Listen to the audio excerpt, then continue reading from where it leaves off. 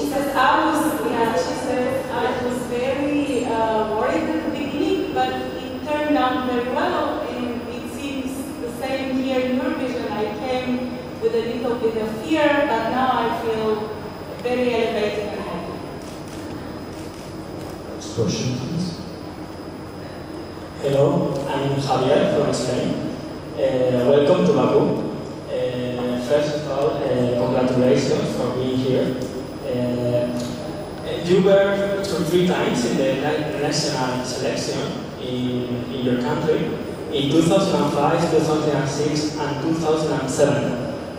From 2007 till now, those years you were resting or you were working on your comeback to Eurovision?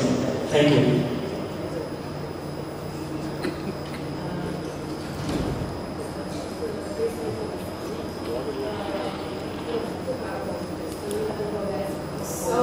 In fact, from 2007 until now, I was working very hard on my career in Bulgaria.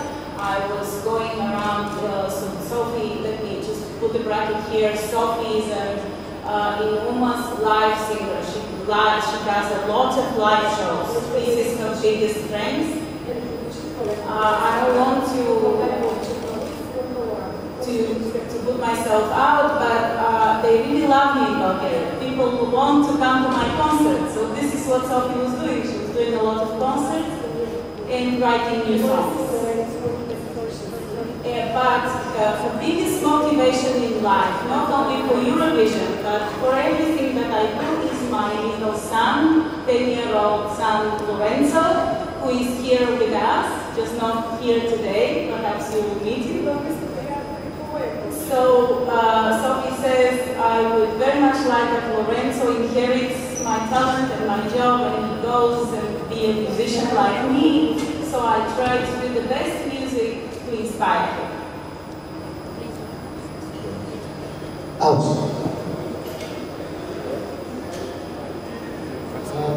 Hi, Alison Birch from SBS Radio in Australia. Sophie, can you tell us about the influence of record company executive Necho Kasimov on your career? I'm very sorry, could you repeat the question? I couldn't hear very well.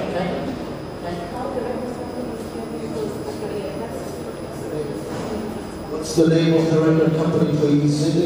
The executive is Necho Kasimov.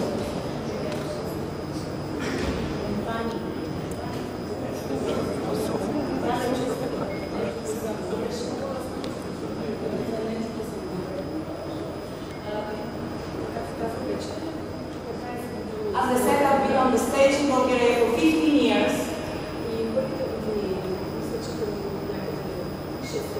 So my first 5-6 years of my career, I was in a company called ARA, Audio Video. This is a company run by a producer called Necho Kasimov. So he was the person who first discovered me for the stage in Bulgaria. We had a few hits together as well before I started working with Brumov and Sandy. But for the last 10 years, I have been with Sun Music, with Brumov, my producer.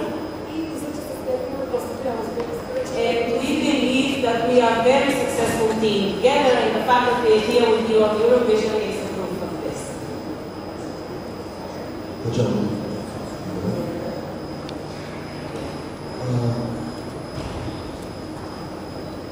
Thank you. Alina from German Eurovision Box. I ask you something.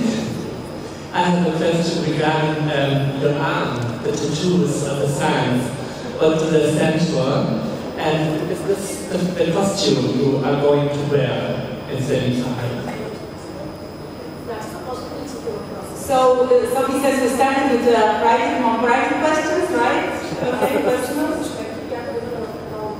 I'm a person like everybody, and like my song says, I was in love as well with a boy. I fell in love with a boy, so good time ago. We were together for 5 years, and I had his name tattooed on my hand.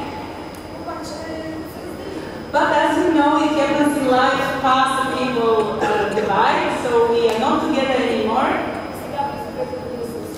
So I'm alone now for the last 2 or 3 years. And I wanted to get rid of his name, so I thought a rose is a good idea.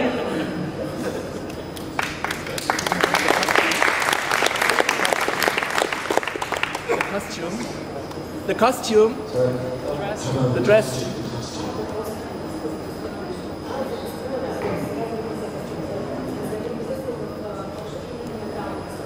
So the costume is a secret, even for us. You know, I haven't seen the costume. We decided that we wanted it to be like a wedding. You know? So it's white leather and gold color. And our inspiration was the ancient Bulgarians. It was horse people. They were riding horses and wearing leather.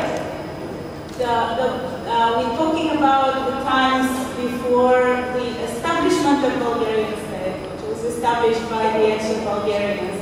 And they came from your parts, from the Caucasus. So I'm sure, Sophie says, I'm sure you would love this costume. Много merci. Looking forward to that.